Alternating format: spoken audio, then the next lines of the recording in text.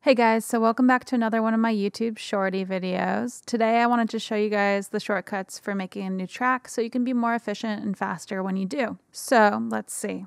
Okay, so when you're ready to make a new track, you just go Command-Shift-N, and if you're in a Windows, that's going to be Control-Shift-N. And then what you can do is you can just type in the number for the amount of tracks that you want to make. So let's say I want 3 new tracks. And then what you can do is if you keep holding Command or Control, so Command if you're in Mac and then Control if you're in Windows, you can just hit the arrow keys. So I'm holding Control, I'm going to hit left and right to switch between mono and stereo.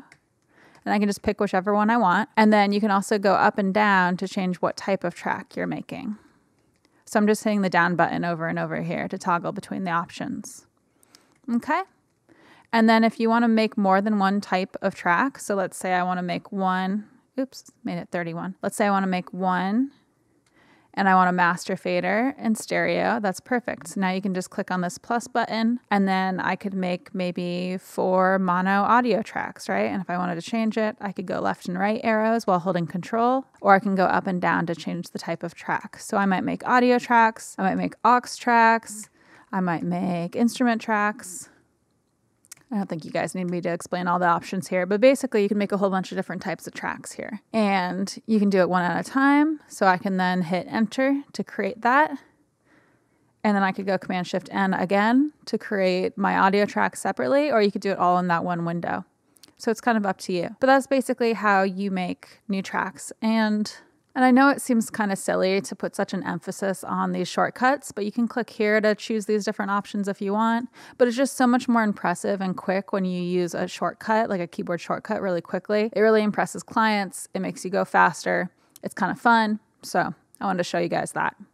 And once you have this window open, if you're typing in the numbers, let's say you made a mistake, you can just hit delete. It's just like normal typing. So that's basically it. And then if you wanted to use a shortcut instead of pressing this plus and minus button, which I don't always do, but you can just do Command, Shift, and then do the arrows. So instead of just holding Command and doing the arrows for the different types of tracks, you can do Command, Shift. And I'm just doing the up and down arrows.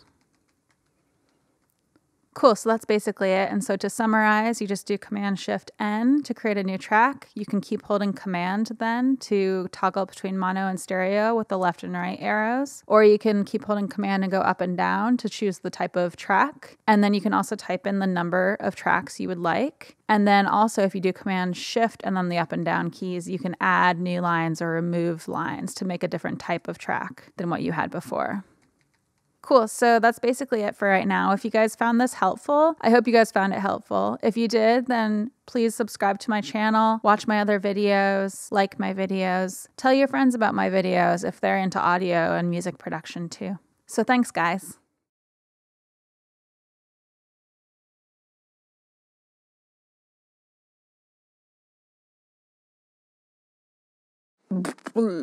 Okay.